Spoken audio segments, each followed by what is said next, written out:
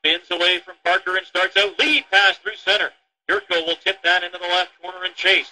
Yurko nailed in the corner by Hrabarenka, and look out. Here we go. Hrabarenka and Danick Gauthier.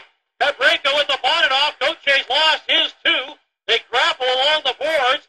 Hrabarenka tackles Gauthier down to the ice, and that'll be a quick end to that.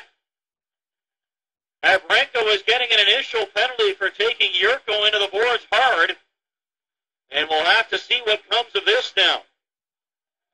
Yurko's had a bit of a rough time tonight after they've been very physical on Tomas Yurko, and Hrabarenka's being told to head over to the penalty box area. He was leaving, maybe an indication in his own right about how guilty he may feel, but Tomas Yurko took that one hard. He is up, he is fine, but he's taken a couple of hard whacks tonight. He's playing on a line where he doesn't look to meet him as comfortable as he does with his normal line mates, but he's back up and nothing to worry about, hopefully, with him.